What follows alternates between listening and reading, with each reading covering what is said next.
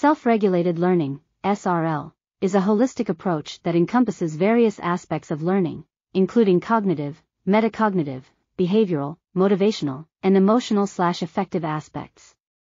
6 models of SRL are analyzed and compared in this paper: Zimmerman, Bocarts, Wynn and Hadwin, Pintrich, F. Clydes, and Hadwin, Jarvella, and Miller.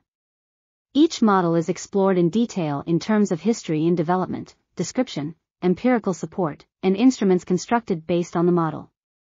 The models are then compared in aspects such as phases and subprocesses, how they conceptualize, meta-cognition, motivation, and emotion, top-down/bottom-up, automaticity, and context.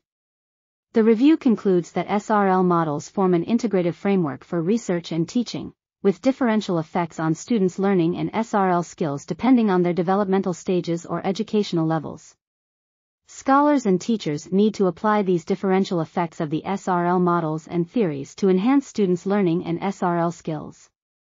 This article was authored by Ernesto Panadero. We are RTCLTV, links in the description below.